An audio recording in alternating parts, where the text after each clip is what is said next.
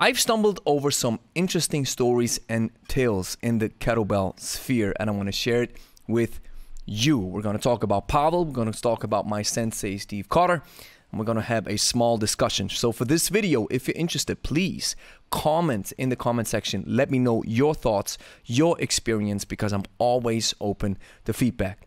But before we get started, we help busy over 40s get in shape with only 30 minutes of kettlebell training per week in the next 30 days. If that's something you're interested in, check the first link in the description and download our free ebook called The Kettlebell Code.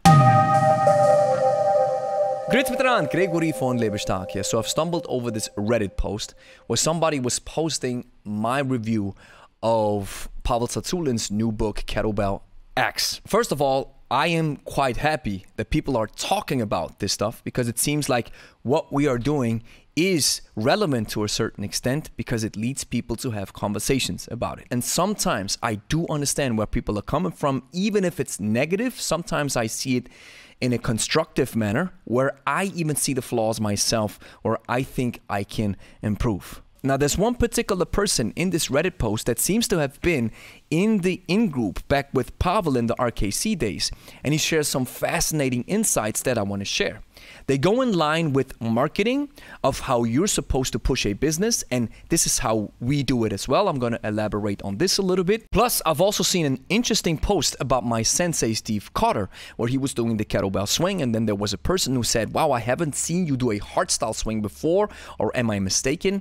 And Steve gave an answer which exactly goes in line with what I believe. Of course, it's my sensei, so I took a lot of the insights and the basics of kettlebell training from him, and my mission is to help you gain a bigger understanding so you can make your own decisions, understand the nuances between the styles, and then at the end of the day, you can then make an informed decision of whether you want to join a program, whether you want to hire a coach, or go about it on your own. And finally, I want to show you a comment that I've received on my recent Kettlebell Sport is the Worst video that also highlights the entrenched thinking that people have in their certain camps, and then they're not able to adjust or not able to take feedback from an outside source lightly, or they feel emotionally attacked. At least that's what I'm having the impression when I read this comment. At the end of the day, I'm just a messenger with a message that I want to push.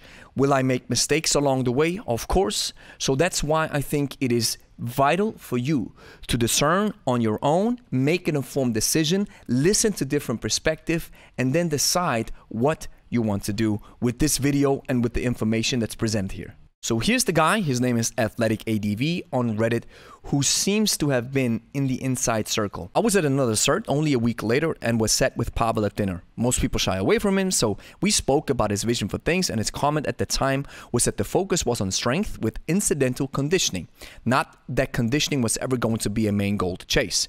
I always find it pretty funny now that he has strong first or strong endurance and a few other add-ons. Why anyone would buy conditioning advice from someone who says that cardio makes you weak is beyond me. Probably be best to get your conditioning advice from someone who loves conditioning and understands it, rather than a meathead trying to flog a product to make some bucks. What he's essentially saying is, if you want good, high-quality advice, talk to the specialized expert. Recently, somebody asked my opinion about a certain back pain program.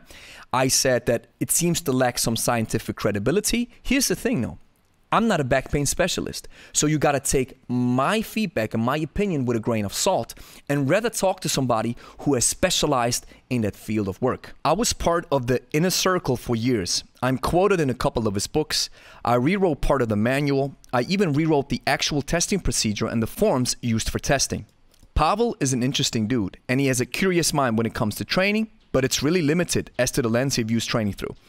And that lens is clearly focused, but he knows his market will buy, as they also want to believe in the bias that there's some magic secret that kettlebells confer and some secret Russian training sauce that no one in the West knows. This is the hallmark of clever and solid marketing. In our case, we have found out, or the market responds to what we put out, that folks over 40, over 50, and 60, mostly men, seem to enjoy what we put out. Understanding how the market responds and reading the signals, I am now trying to cater to this audience, cast a wider net, and use so-called dog whistle copy to call out my target audience.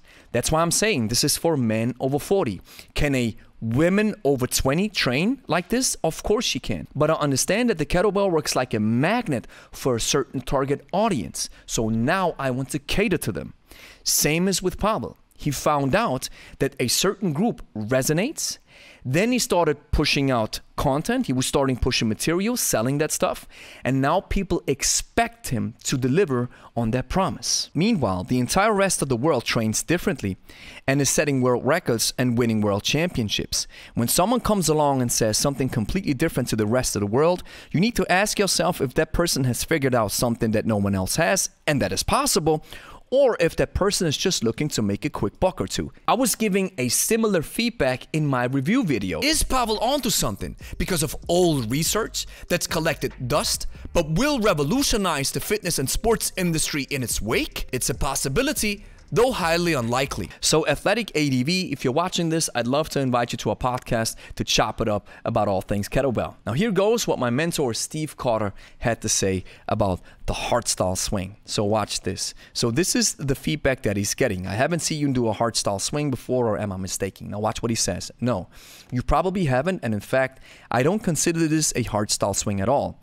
In fact, I don't even know what that means. Hardstyle is a brand name, basically, and they preach using maximal tension, which I don't use and I don't agree with. But if you're talking about a two-handed swing, you're right. I haven't done a two-handed swing in a while either. So I meant an RKC high-tension swing. But I see the bend in the elbow, so I guess it's not that. And this high-tension thing is what Sean Mosen put out, and we keep pushing this to make you understand the difference between high volume and high tension. I love the fact that it comes up here. Yes, that's correct. I don't agree with the idea of having to lock out the elbows in the swing. Rather, I'd like to keep the load closer to my body and more centered over the center of mass and base of support, rather than extending it far out in front. That's interesting. I'll try myself. To be honest, I never have. Always extended to keep the lats engaged throughout the swing is my line of thinking. And funny enough, you keep your lats engaged in the backswing. When the kettlebell drops between your legs, this is when you build up tension in your back.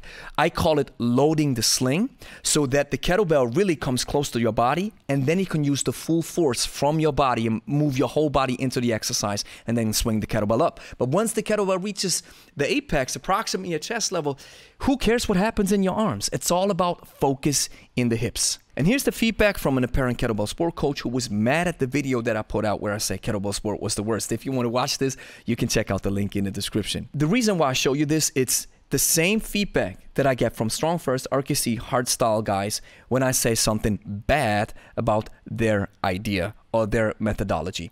And why am I doing this? I'm not doing this to make people mad.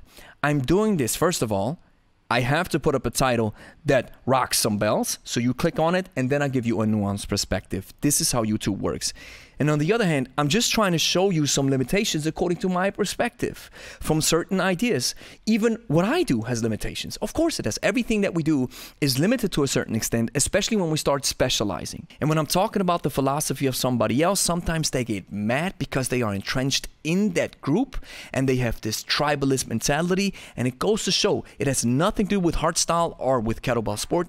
This is just being human. Here's the next thing that you have to do. Clean and press that like and subscribe button. Share with a friend who's also interested in kettlebells. And if you made it this far, consider downloading our free ebook called The Kettlebell Code. Listen, if you're over 40, over 50, or over 60, and you want to learn about everything there is about the kettlebell, the time-saving efforts, getting in the best shape of your life with only one tool, despite being short on time, then check the first link in the description and download it. It's 100% free.